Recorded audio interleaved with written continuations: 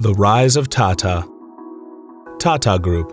Tata is India's biggest and most diversified business conglomerate with more than 100 operating companies spread across 85 countries in 6 different continents, employing 350,000 people and generating revenue of $107.8 billion as of the 2018 financial year. So, who created this massive conglomerate?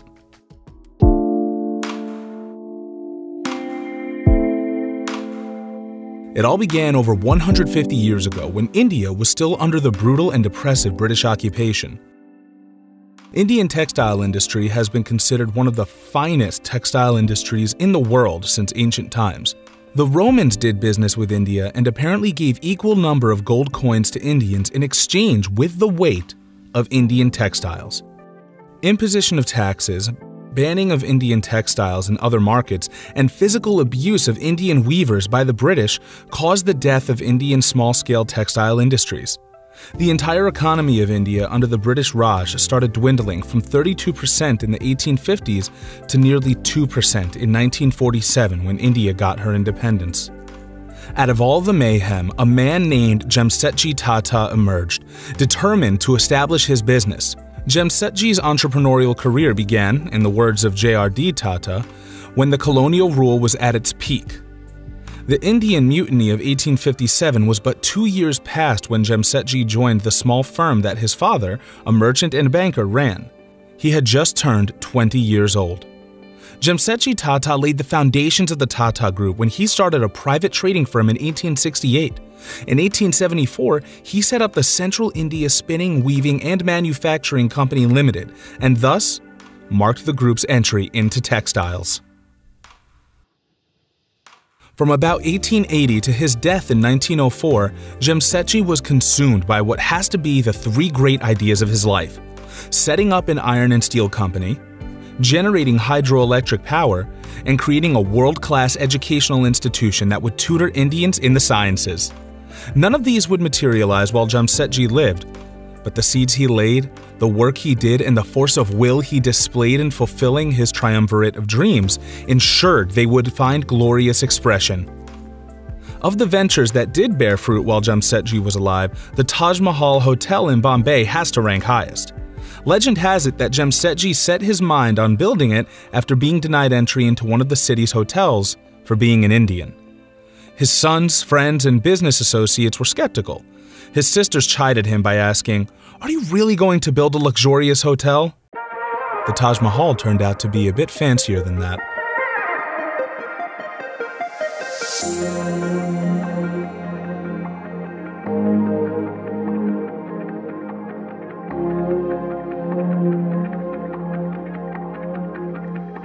In 1902, the Indian Hotels Company was incorporated to set up the Taj Mahal Palace and Tower, India's first luxury hotel, which opened in 1903.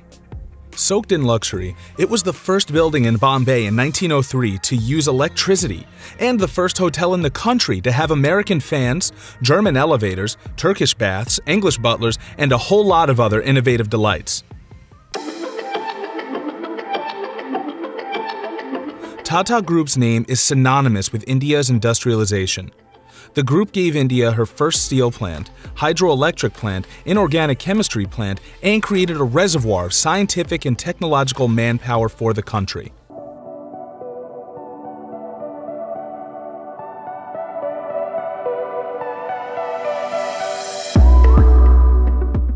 JRD Tata takes over as the group's chairman after his father passes away in 1904. Through his endeavors in setting up Tata Steel and Tata Power, this elder son of Jamshetji Tata was instrumental in transforming his father's grand vision into reality.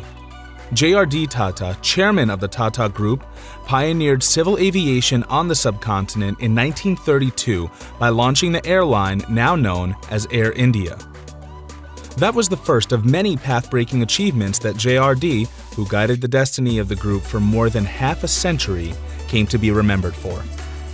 After India's independence in 1947, then Prime Minister of India, Nehru, who was a socialist, saw what the Tatas have achieved and decided to nationalize the airline.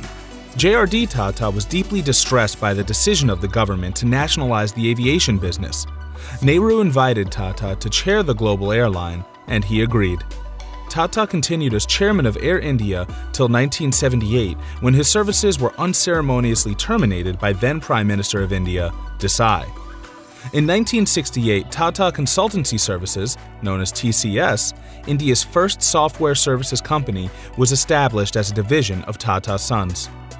The group then goes on to create several such divisions like Tata McGraw-Hill Publishing Company in 1970 and Titan Industries to manufacture watches in 1984. Tata continued to expand under the leadership of Ratan Tata, who took over the Tata Group in 1971. Ratan Tata, who was the great-grandson of Jamshetji Tata, was pivotal in making India's indigenously designed and manufactured car, called Tata Indica, which was launched by Tata Motors in 1998. But it faced stiff competition from Maruti, another indigenous car company which was backed by the Gandhi family since 1970s.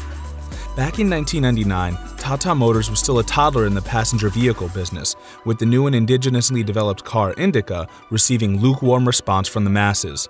The poor response to its maiden offering drove the company to sell its passenger vehicle division, with Ford showing interest in a buyout. A meeting was then set up at the American automaker's headquarters in Detroit, where Ratan Tata and his team met with some nasty remarks by the American firm. Remarks like, "You do not know anything. Why did you start the passenger car division at all?" Along with, "We will be doing a favor by purchasing your car division." Didn't go down well with Mr. Tata, who eventually chose to not sell the car division away. This meeting did come to a full circle 9 years later in 2008, when Ford was on the verge of bankruptcy, owed to the financial meltdown, and it was Tata Motors that eventually won the bid, acquiring the Jaguar Land Rover brands for $2.3 billion from the American automaker. Ford is selling its Jaguar and Land Rover businesses to India's Tata Motors. The $2.3 billion deal, less than half the price that struggling Ford paid for the two luxury brands, had been in the works for months. Ford bought Jaguar for $2.5 billion in 1989 and Land Rover for $2.7 billion in 2000. But it's been struggling financially and wants to focus on its main brands and pay for its turnaround plan. The buyout was also a saving grace for Ford. Chairman, Mr. Bill Ford, thanked Mr. Tata, saying, "You are doing us a big favor by buying JLR." A classic story of the little guy getting back at the giant, it was indeed Tata's perseverance and hard work that paid off in the success of the Indica in its later years, followed by other products as well. Today, Jaguar Land Rover has been doing exceptionally well globally and is the mainstay of Tata Motors' finances. Tata was on the offensive since the 1999 buyout was called off by Ratan Tata. It went on a buying spree in the foreign markets to effectively counter competition in global markets. In 2000, Tata Tea acquired the Tetley Group, the largest beverage company in the United Kingdom. This was the first major acquisition of an international brand by an Indian business group. In 2001, Tata entered into an insurance business joint venture with Tata AIG. In 2007, Tata Steel acquired Chorus, the fifth largest steel company in the world. Ratan Tata made sure that the group, which controlled over 130 companies, both domestic and abroad, was organized and kept under Tata Sons for effective control. The group's global business operations are spread over 7 business sectors, such as communications and information technology, engineering, materials, services, energy, consumer products, and chemicals. He made sure that each Tata company operated independently under the guidance and supervision of its own board of directors and shareholders, so as to effectively counter competition from other competitors.